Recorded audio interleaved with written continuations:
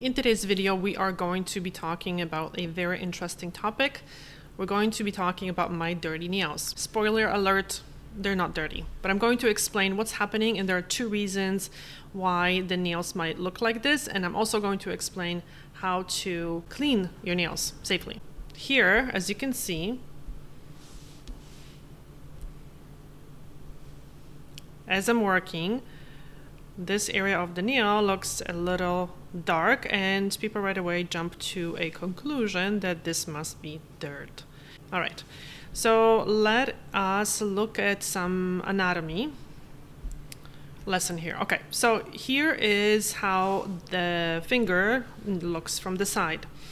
So the nail bed is the area that it's a living skin where the nail plate rides upon. Okay, so this is the nail bed.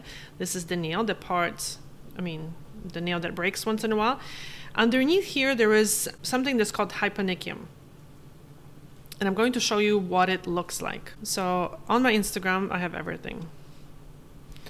So this is hyponychium here. And I get actually quite a few questions asking me why this happens and how to get rid of it. So the hyponychium here is a seal between the nail plate and the nail bed. And there is also an area right above the hyponychium where the top layer of the nail bed actually bunches up together, creating a bit of a ledge, and that is called onychodermal band. And here we have a quote from Nail Knowledge. By the way, this is an amazing website with a very good knowledge. So onychodermal band is an area at the edge of the nail bed that looks slightly gray when seen through the nail plate. It is considered to be the natural smile line. There is a strong seal under the free edge that prevents allergens and pathogens from reaching the delicate nail bed, where they can cause infections that will affect the nail and the matrix. So the matrix is right here.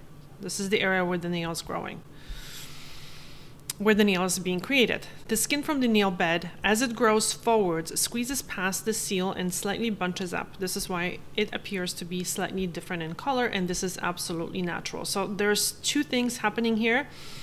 One is that you can see when the nail is transparent, you can see the onychodermal band.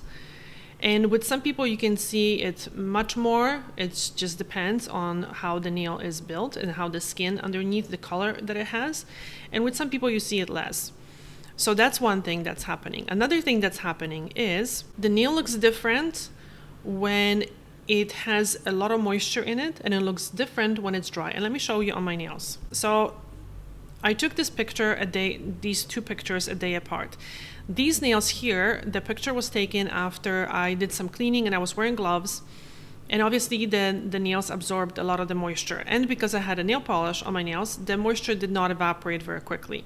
So believe it or not, the nail polish itself, especially the nitrocellulose, which is a film forming ingredient, it's semi-occlusive, which means that it seals some of the moisture in the nail. So the moisture can come from two different places. It can come from the outside, so it can come from the water that when we're soaking our hands.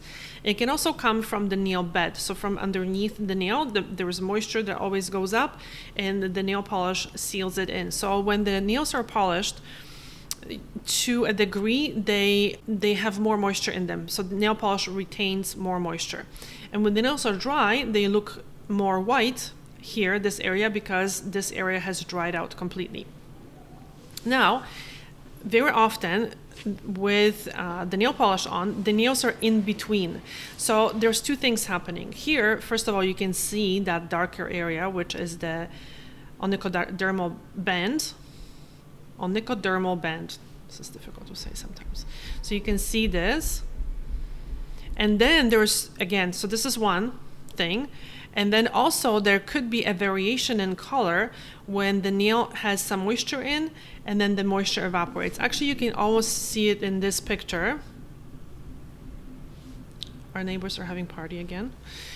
You can see it in this picture. So in this area here, there is more moisture in the nail. And this area, sometimes there was just, maybe there was more oil. Actually, probably the oil made this nail a little bit more transparent in this area. So that variation in color also can look like the nail is dirty, but it's not really dirty. It's absolutely normal basically for the nail to have variation in color. And then a third thing sometimes is that, especially when people wear nail polish, especially polish that has nitrocellulose, it can stain the nail a little bit. So that area is just going to be a little bit more stained, so a little bit yellowish looking, but that's not dirty, it's just a little bit stained. And let me show you how my nails look with the nail polish on. Okay, so here you can see how the nails are looking. Also, you can see the variation in color. You can see the onychodermal band, that it's a little bit darker. And now again, everybody has a different skin color, and sometimes this is more visible and sometimes it's a little bit less visible. Now, how to clean the natural nail? So you have to be very, very gentle with the natural nails, because the seal underneath the nail is there for a reason, to protect the nails. So we don't want to be breaking that seal. So it's not a good idea to be cleaning the nails with sharp tools, with metal tools. And I often get that too from our viewers, is that they ask why I don't clean clients' nails. I don't do that because I don't like doing that with sharp tools. I tell people to clean their nails with a soft toothbrush. So you can get actually a soft toothbrush, and after a shower you can just scrub the nails underneath with a gentle toothbrush. Don't keep scrubbing too much, and because you want to make sure that you don't break that seal. Now let's go back to the original pictures, and I'm going to very quickly talk about the extended hyponychium and how to take care of that skin, and if there's anything we can do about it. Okay, so what do we do if there is an extended hyponychium? So really, we don't know why this is happening, but this is very often happens when people wear some type of coating on their nails for a little bit. So it could be even nail polish that's worn, and it could be acrylic or gel polish. I find, interesting enough, that sometimes the actual nail bed starts to extend a little bit more, and we start to see a longer nail bed, which is actually very nice sometimes. But sometimes it happens that it excessively extends, and this is what we see. So because we have to be very gentle, we don't want to cause onycholysis. And onycholysis happens when the seal between the nail bed and the nail plate breaks, and then the whole nail recedes, and that's where we can see that the nail becomes very, very white.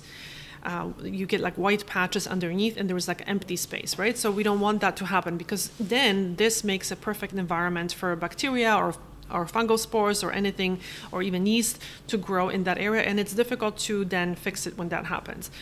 So we want to make sure that we're very gentle. And I also found in quite a few of our viewers messaged me letting me know that this approach helped. Keep applying a good quality skin and nail oil. And actually even pure jojoba is a very good option. I like mixing it even with safflower oil or avocado oil. Actually, I have a video about warm oil soaks, and there are some ideas about the oil. So oil is a very good idea because it just keeps everything nice and flexible. Another thing that you can do that I found that it's very helpful in this case is to use urea-based cream that has also salicylic acid, which would be the carousel that I often talk about, or Hacerol if you are in Poland. It's exactly the same ingredients. So I normally recommend to put that cream around the nails when the skin around the nails is dry and it's hardened, because the urea and the salicylic acid, they keep everything nice and moisturized and nicely exfoliated. It's a very gentle chemical exfoliant. But that product works really, really well in this case as well, because it exfoliates and keeps everything nice and clean underneath the nails as well. So highly recommended if you are having this issue with the nails, to just put a little bit of the carousel or Hacerol underneath your nails. So now, as you can see, the nails are not dirty. If you're having this issue, don't feel guilty. It's absolutely natural that the nails don't have perfect coloring. It's absolutely natural and normal. Thank you so much for watching. Bye.